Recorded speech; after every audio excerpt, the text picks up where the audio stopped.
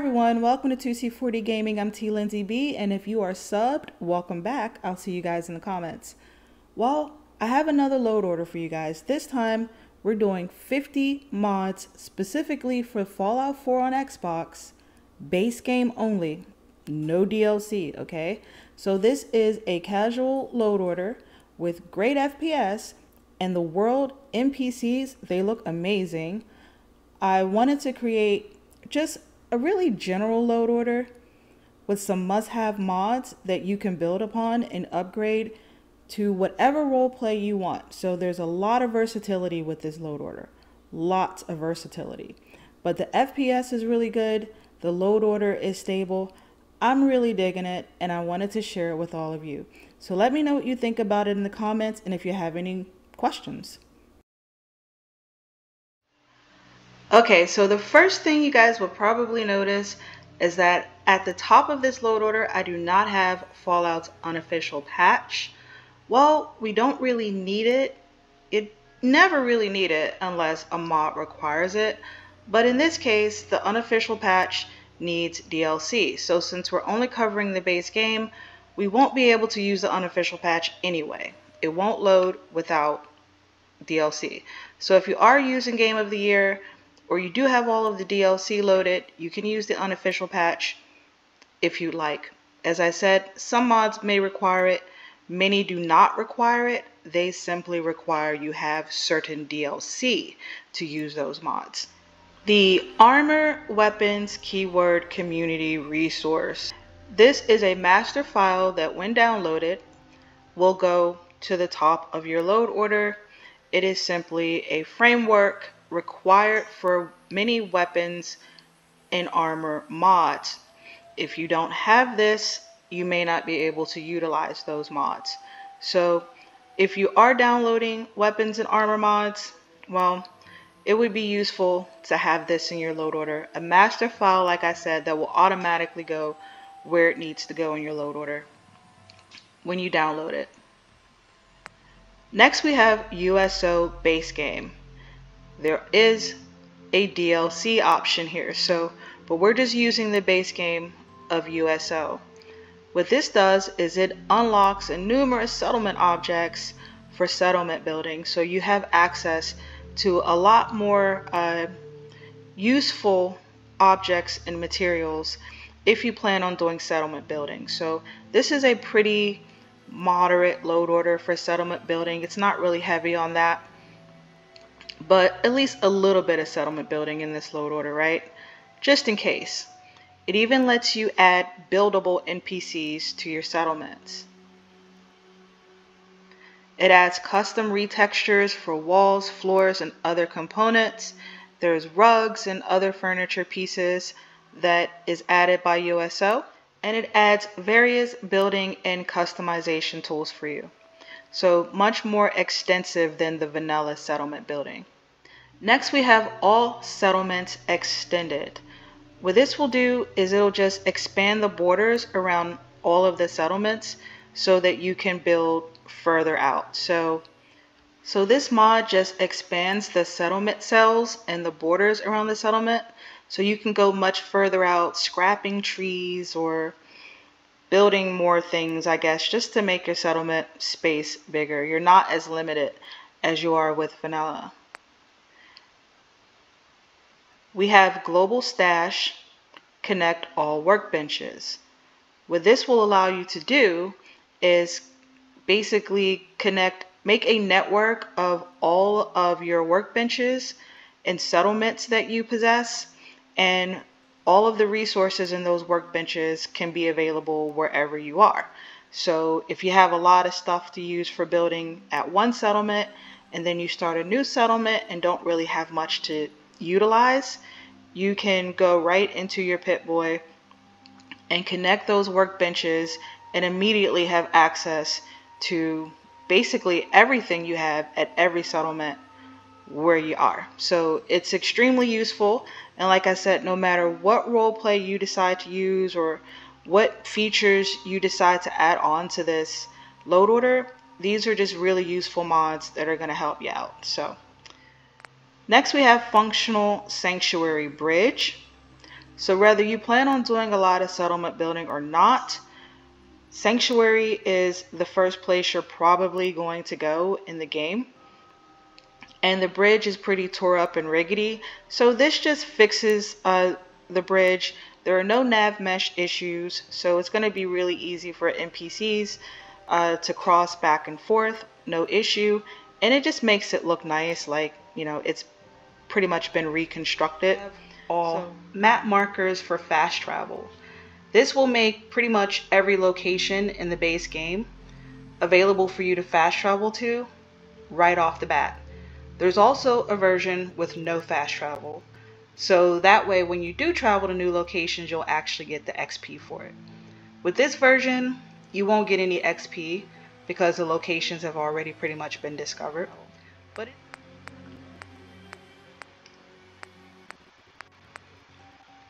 Next, we have better and cleaner remade perks. This just edits our perk tree, reformatting it, making it a little bit nicer to look at. As it says, it's just better and cleaner. It's more of a personal taste type thing. You don't really need it in this load order, but it is useful. We are trying to make we're trying to make as many improvements as possible, basically. The next mod is by FLASHYJOER. It's called Advanced Needs. This is a bundle mod that does quite a few things, but mostly what it does is it brings some 76 features into Fallout 4. This mod adds a camping system. You can place a fast travel capable campsite with a stash box linked to your settlements. There are stealthy takedowns, allows you to sneak up on enemies and silently dispatch them. A headshot system increases all headshot damage for everyone and adds helmet damage reduction system for the player only. A settler dialogue system, talking to random settlers can now result in recruiting them, and a number of other changes, including the ability to create MREs at chem stations.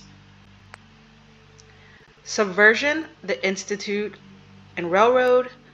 This is going to allow you more role-playing options as far as deciding the outcome for different factions at the end of the main missions. For example, you can spare the railroad. You can convince Father to replace Elder Maxon with a synth instead of destroying the Pridwin. Or even convince Desdemona that taking over the Institute is better than destroying it. You can reform the Institute once you become the director, etc., so forth. 10 times experience points allows you to earn 10 times more experience every time you get EXP in the game in comparison to vanilla, so that you get OP significantly faster. Merchants now have 10,000 caps for trading, and your companions will have infinite ammo. No negative affinity. Accelerated affinity will allow you to level up with your companions much quicker and get their respective perks. With negative affinity, they will not dislike any actions you take in the world, so you can progress with their relationships faster. Boston Less Enemies removes 75 NPCs from the Boston downtown area to improve the FPS. Realistic Sound XB1 adds additional reverberation effect to about 50% of the game's sounds. You will notice better gun sound echo in the distance. Sound now bounces off objects better and more realistically, enhances immersion in almost every way when it comes to sound. Fallout 4 AI Overhaul will make NPCs in the game move about the world more naturally and realistically, as if they have a mind of their own. This is not a combat AI overhaul. NACX LITE. This is our weather mod. This is our lighting mod. This is our camera mod. This does some significant things to improve the appearance and the immersion in the world. It adds 10 original rad storms with special events, unique weather effects and events, cloud shadows, New radiations, rain splash, volumetric mist, real nights with built-in control for luminosity from pitch black to very bright, advanced climate control, exclusive camera effects, exclusive dynamic interior relighting, change the third-person camera in-game, skin shaders, and this is also your water mod. Water has been redone for a better look to go with NACX lighting. A really cool feature is that if your player character is wearing sunglasses, you will be able to see the world as if you were wearing shades, such as dark sunglasses, making the world appear dimmer.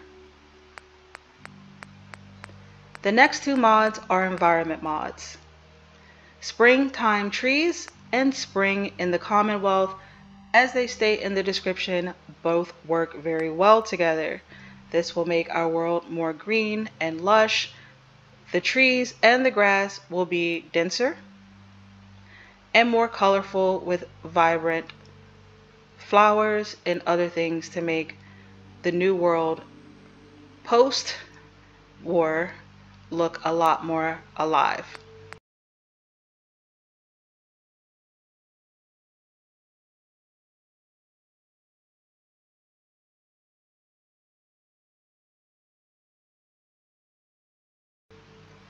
Ultimate Jetpack Ring. This is a ring that will allow us to fly and soar high into the sky without the need for a jetpack on power armor. This is a ring located at the Red Rocket truck stop just outside of Sanctuary in a lunch pail inside of the garage. Dogs Not Brahmin turns all of the Brahmin with caravans into dogs so that those caravanners take up considerably less space. And sometimes those Brahmin being large get stuck in places and it's kind of annoying.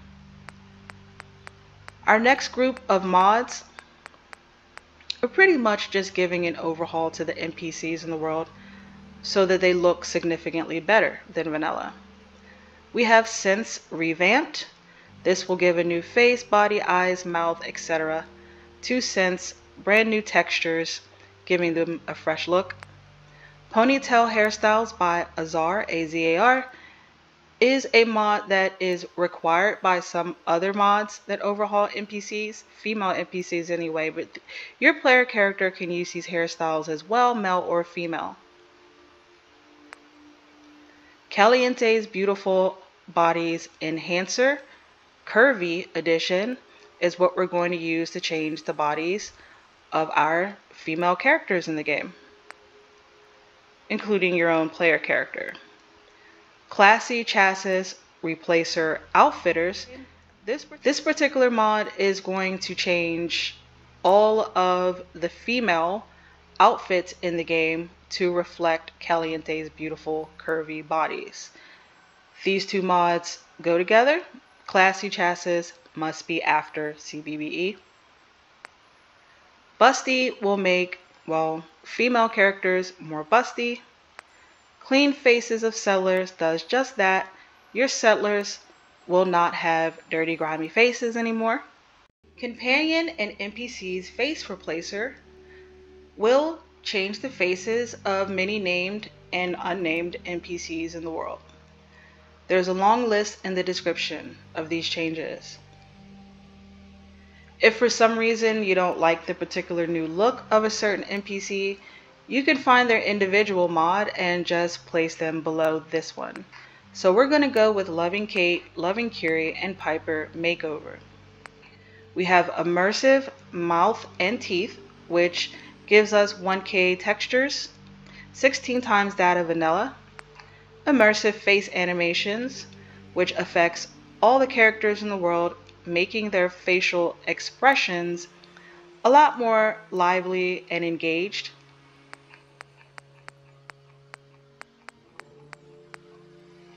The Eyes of Beauty will make the eyes of NPCs look more realistic and natural. This is not the original Eyes of Beauty, but the SHJ version, which also includes ghouls. So your player character as well can have eyes like ghouls. Realistic death animations will just make impact in the game, whether it's by bullet or melee, just seem more realistic and less cartoonish. For example, death claws won't toss you around like a tennis ball, as it says in the description. To go with that, we have realistic ragdoll force. To complement it, now we have more real life physics. So, for example, when we die, we will die in, well, not us, but you know, our enemies will go down in a much more believable way.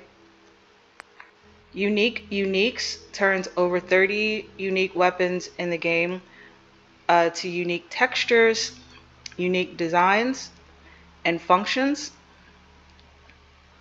For example, there will be new effects for the silver submachine gun in Deliverer. UCO base game goes with AWKCR, the first mod in this load order. This does a number of things. Under notable features in the description, it says it will upgrade all clothes, armor, hats, helmets, bandanas, and glasses with ballistic weave and linings. You can now layer pieces of clothing and armor that you could not in vanilla. You can swap colors, decals. You can take legendary effects off of one item and put it on another. And you can craft things that, you know, right off the bat at the start of the game that you couldn't craft in vanilla, like alien and synth costumes, and a number of other features. This is a clothing overhaul mod. And for our factions, starting with the Railroad, we're going to replace their armor with Bell Protectorate. Now, Bell Protectorate is kind of a tactical modern warfare type, you know, military gear. We're going to give that to the Railroad. Now, how it works is if you download a Bell Protectorate or one of the Bell Protectorates, all you need to do is find the faction that goes with that mod, and you will change that particular faction to that gear. So we're going to go with the Railroad for Belt Protectorate. For the Minutemen, we're going to use Militarized Minutemen. There are quite a few of these mods out there. Just pick which uniforms and gear you prefer. This is the green version, I believe. Imperial Brotherhood of Steel. Not too many details as to what this does in the description. I'm sure there's more information on the Nexus, but this does overhaul the Brotherhood of Steel, at least their appearance and I guess abilities wise. I have run the game with this, and I do know they have slightly different looking power armor, and they have some other new gear as well. For the Gunners, we're going to use Gunner Armor Expansion. This is going to put new Gunner Militia headgear, outfits, gloves, backpacks, and other pieces of armor into the game that you and your companions can wear, and it will also overhaul the Gunner faction with this new gear. At the start of the game, you can make this gear at a chemistry station, and you won't need any materials to do so. It will be readily available, and it's pretty strong gear. Wasteland Clothing Overhaul is going to completely retexture most of the vanilla clothing items in a game. This does require CBBE curvy bodies, which we are using, and in the description is a list of all of the overhauled clothes and under armors.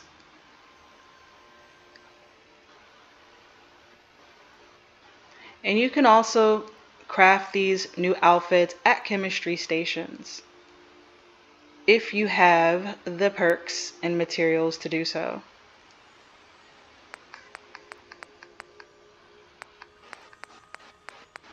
Holstered Weapons by AZAR, AZAR, is going to add different holsters to the game.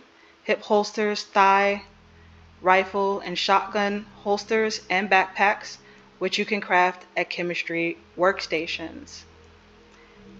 If you don't have the materials or the perks to craft these holsters, there is a salesperson in Concord just outside of Sanctuary that will be there day and night to sell you these items. English Full Dialogue is a dialogue interface completely redone from vanilla. Now dialogue is in a list form. The main difference is that unlike in vanilla where all of your dialogue and responses were paraphrased, you will be able to read word for word exactly what your player is going to say, so that you know better which option you would like to choose. Insignificant Object Remover is going to help slightly improve our FPS in the game by removing things in the environment that we cannot see, such as pebbles and twigs, kelp and underwater rocks, fake grass, etc. Amazing follower tweaks will allow us to have multiple followers in the game, I believe up to 30. You'll also be able to modify your followers in a number of different ways, including editing their combat AI, summoning them from wherever they are, or locating them, and making a number of other changes to your followers in a menu in your Pip-Boy, even when they are not following you. SKK Fast Start New Game is my choice for quick start so that I can skip the long opening sequence of the game. This will start you in your Sanctuary home pre-war. You'll build your character, name your character, and then as soon as you're done, you will be transported to exiting Vault 111 in Sanctuary, and that'll be that. Our last mod here is going to allow you to scrap your settlements completely with very few limitations. Unlike Scrap That Settlement, or STS, the most famous, this mod will allow you to scrap buildings. So for example, in Sanctuary, you will be able to scrap all of the houses and get a clean slate and start completely anew. And that's that. Thank you for being patient. Thank you for joining me on this journey. Until next time, everybody, happy gaming.